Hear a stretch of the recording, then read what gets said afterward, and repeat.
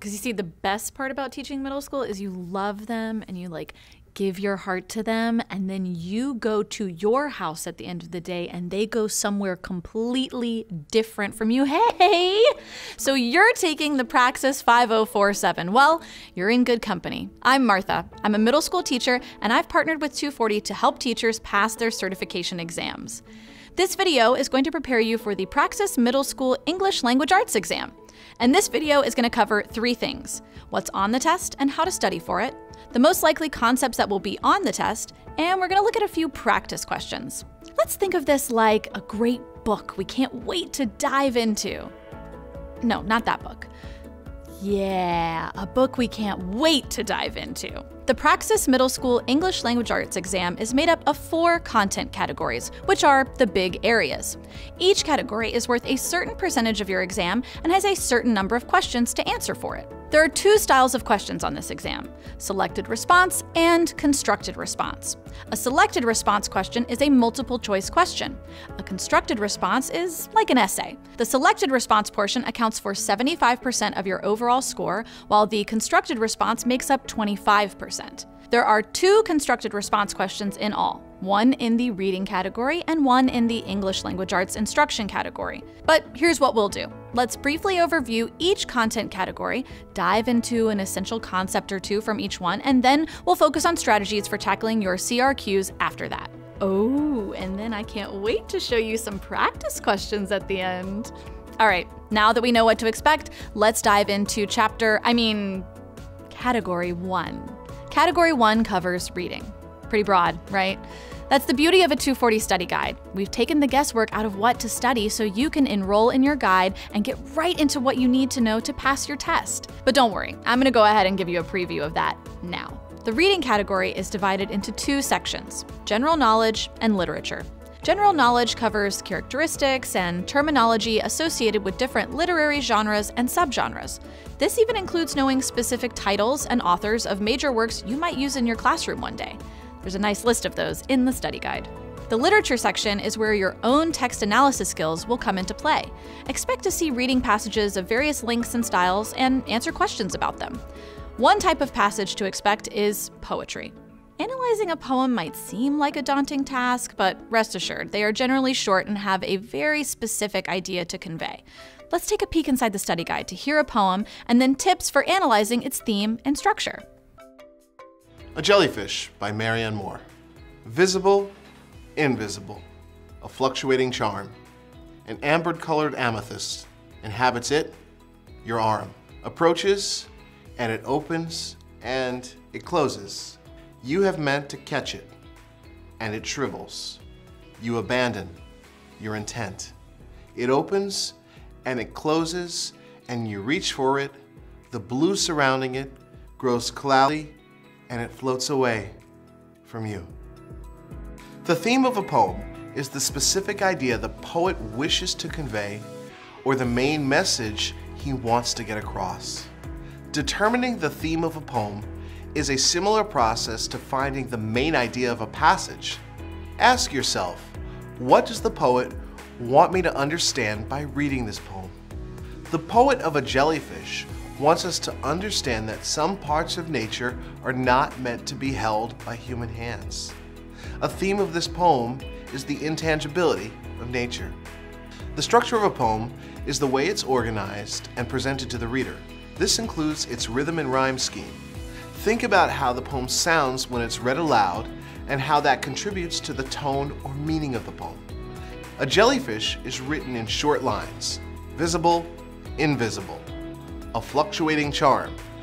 This structure creates a rhythm that mimics the quick yet flowing movement of the jellyfish the poet describes. I'd love to be floating in the ocean right now, just like that jellyfish. If you would love to learn with videos just like these, we have plenty in the study guide, along with instructional content, flashcards, and practice questions, all aligned to your exam. Okay, now that we've hit some highlights from the reading category, let's skip ahead a few pages to Category 3. Don't worry, I won't forget about Category 2, I promise. Content Category 3 covers writing, speaking, and listening. You can think of this one as your communication category. You'll need to know all about different types of writing in addition to making both oral presentations and written content effective. In fact, on your exam, you'll see questions that ask you to look at a piece of writing and choose the best way to improve it.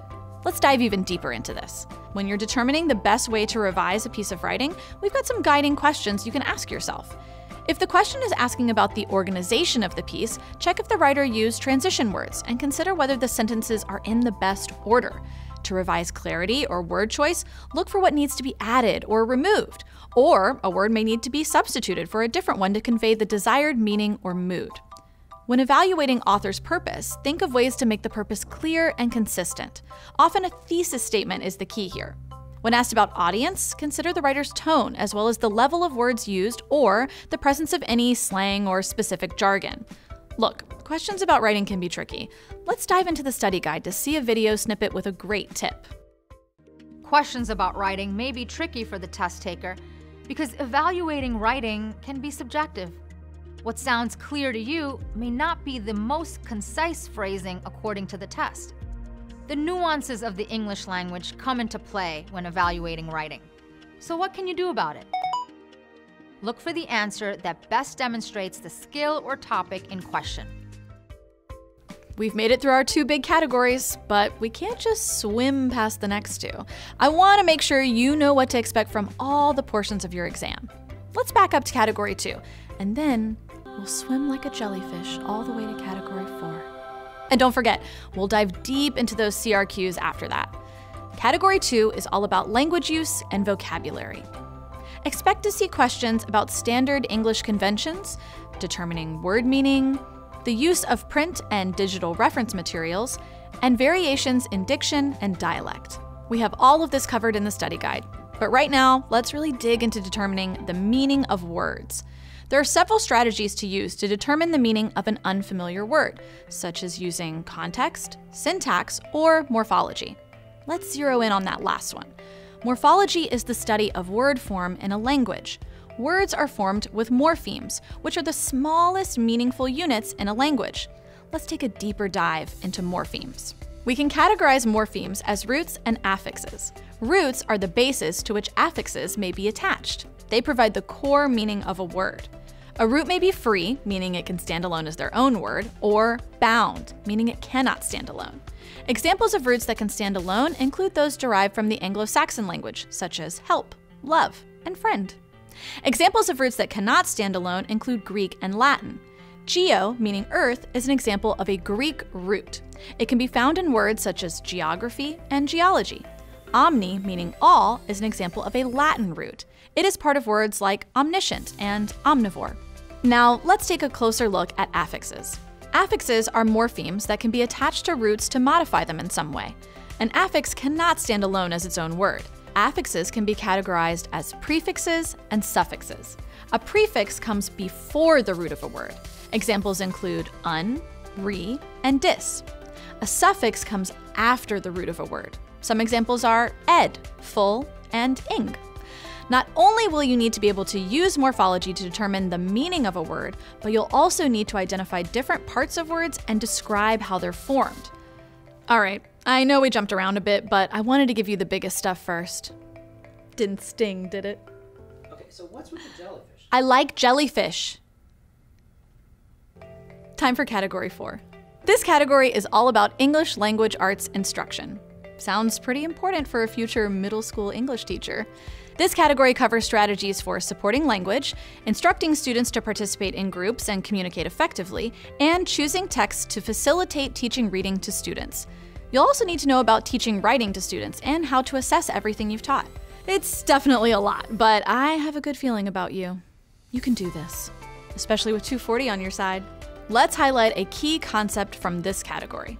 Part of instructing students, especially in writing and in preparation for oral presentations, involves being able to identify credible sources. Let's take another peek inside the study guide to hear more about this. Credible sources are ones that the reader can trust. The information presented in them can be backed up with evidence. To determine whether or not a source is credible, ask yourself who, what, where, and when. Who wrote it? Determine whether or not the author has a known agenda or bias. What are the key claims? Make sure there is evidence provided to support them. Where is the source from? Credible sources are typically from well-known, reputable publications. When was it written? The information could potentially be outdated by more current research. Peer-reviewed publications are some of the most credible out there. Peer review is the evaluation of new work by other experts in the field before it is published. This process ensures the quality and validity of the source. Couldn't have said it better myself. All right, we've made it. Let's learn all about those CRQs. Multiple choice questions are more rigid. These CRQs are more free-flowing, like an invertebrate. What? It's natural. It makes sense. Okay. Consider this a super helpful supplemental resource in our book. There are 2 CRQs on the English Language Arts exam, the textual interpretation question and the teaching, reading, or writing question. You'll only be given 30 minutes for the CRQ section, so aim to spend 15 minutes on each one. Let's talk about textual interpretation first. You'll be given a passage. It can be a poem or excerpt from a variety of genres and sources. Then you will write a brief essay in which you identify literary devices used by the author and analyze how they contribute to the overall meaning, tone, or theme the question may have asked about. Because you don't have a ton of time, do not plan to write an opening or closing paragraph. Instead, I suggest you get right to the point. If the question has 2 parts to it, plan to write 1 paragraph per part. Here's a tip. When analyzing the devices used by the author, pay attention to what stands out to you the most when reading, what invokes the most feeling, and any patterns or repetition. Here are some key literary devices and examples to review. Now, let's talk about the teaching, reading, or writing question. This one requires you to put on your teaching hat. You'll be given a student's response to a reading or writing assignment. Then, you will write an essay in which you answer 3 tasks. Identify the student's strength, their weaknesses, and an instructional activity you would use either to target their weakness or build on their strength. And when you write your response, you can organize your paragraphs to match those 3 tasks. Again, no introduction or conclusion necessary. Here's a tip. Make sure the weakness you identify is significant. That means it impacts their comprehension or the effectiveness of their writing. And there's more than one place that is evident in the student's response. You know, the best way to prepare for the CRQs is to practice.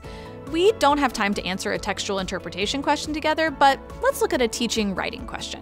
The 240 Study Guide has more full-length prompts for you to study with, along with sample responses.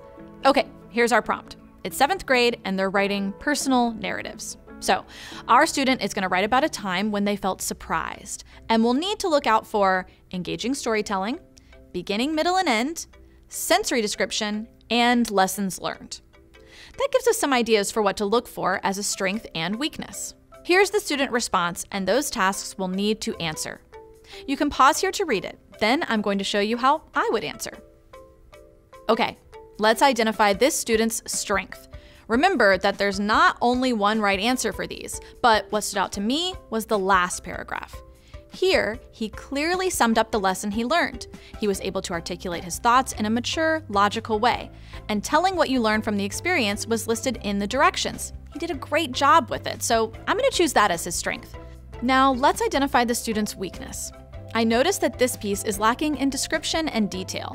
The features of writing included sensory description, and I don't see evidence of that here. The only mention of how the party looked was when he said it overlooked a lake and was a nice place. This doesn't give us enough detail to be able to visualize it. And here, he listed who was there, but we don't know what they look like. He seems to be telling and not showing. Plus, it's his favorite Mexican restaurant, so there's probably lots of smells and tastes to describe. Now, we need to determine what the teacher should do. I think it's most straightforward to address their weakness. Again, there's not only one correct answer. You'll just need to make sure that the activity or strategy you choose is specific, and you explain exactly how it would help target the weakness. I'm going to suggest a story description activity based on the 5 senses. It could be a 3-column chart that lists the 5 senses and has students write what they observed, as well as list some adjectives. Now, after you've planned your answers to these tasks, you would write them out in paragraph form, making sure to include evidence and quotations from the student's work to support the strength and weakness. Now, we could talk about CRQs and jellyfish for hours, but that's all we have time for right now. If you have a question, drop it in the comments. We'll be watching the comments section, and 240 is always here to help. We've made it to the epilogue.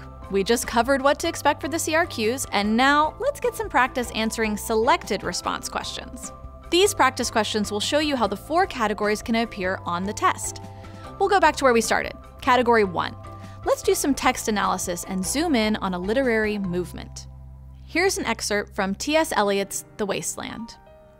After the torchlight red on sweaty faces, after the frosty silence in the gardens, after the agony in stony places, the shouting and the crying, prison and palace and reverberation of thunder, of spring, over distant mountains, he who was living is now dead.